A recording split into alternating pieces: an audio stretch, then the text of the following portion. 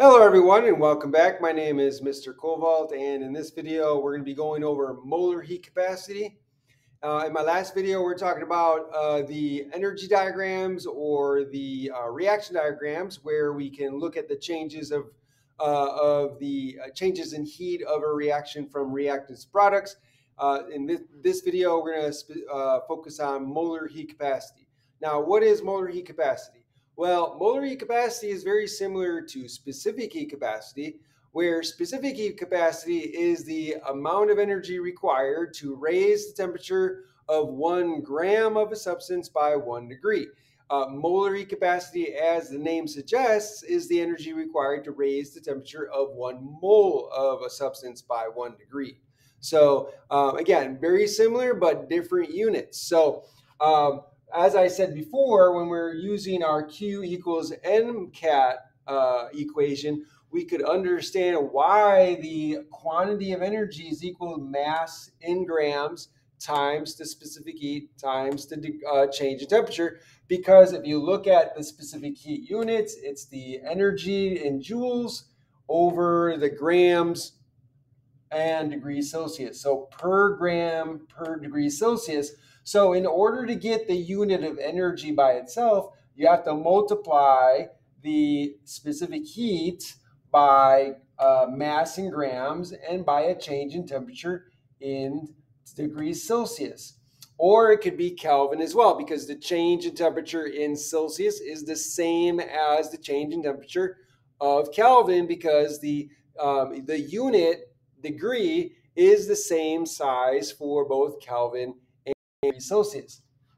So if you look at the equation here we use the molar heat capacity. Here we have the heat capacity is joules per mole degree Celsius. So notice here we have moles. So in this case, our equation is going to be a little bit different, because instead of multiplying by mass in grams, we're going to have to multiply by the number of moles. So here's our new equation where the Q, quantity of heat, is equal to the number of moles multiplied by the molar heat capacity multiplied by the change in temperature. And again, the change in temperature could be either in Celsius or Kelvin, because the change is going to be the same. So here's a sample example. So I have a sample of barium chloride, and that sample is increased in temperature by 3.8 degrees Celsius. So here's our change in temperature in degrees Celsius. When the sample absorbs 2.4 times 10 to the second joules of heat energy. All right, so I have a sample of barium chloride. I heat it up until it increases in temperature. The change in temperature is 3.8 degrees Celsius. And in that same degrees, in that change, it absorbs 2.4 times 10 to the second joules of energy. And they want us to calculate the number of moles of barium chloride if its molar heat capacity is 75.1 joules per Kelvin mole. Okay, so notice that we have Kelvin here. And so we want to make sure that we are multiplying by a change in temperature in Kelvin.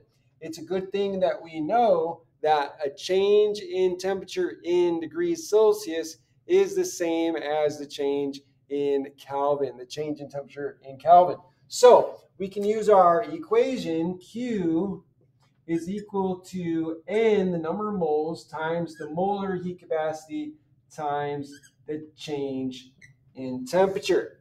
So then we have our moles. We're trying to find moles. So we know that Q is equal to 2.4 times 10 to the 2 joules. So if we write this here, it'd be 2.4 times 10 to the 2 joules is equal to the number of moles, N, which is what we're trying to find. They're asking us what is the number of moles. So we're trying to find that. They gave us the molar heat capacity, which is 75.1 joules per Kelvin mole. So that's 75.1 joules per Kelvin mole multiplied by the change in temperature. Again, so 3.7 degrees Celsius or 3.8 degrees Celsius will be the same as 3.8 degrees, or not degrees, but 3.8 Kelvin. So here, the number of moles. So we're going to solve for number of moles. The Kelvin cancels out. So we're left with moles and joules. So we're going to divide both sides by this, and then we'll end up with moles on the other side. When we do that, when we calculate the number of moles, we end up with 0.84 moles. 0.84 moles of our barium chloride. So that is the number of moles that we end up with. So I hope this video was helpful. That's molar heat capacity. So if this helped you in any way, please, by all means, like this video, share this video with your friends, hit the like button. Also, make sure you subscribe to my channel, hit that notification bell so you'll be notified by other videos. Make sure you click all after hitting the notification bell. And also put a comment down below in the comment section. Let me know what you think. Ask me questions. I'd love to hear from you. Thanks for joining me. Have a great day.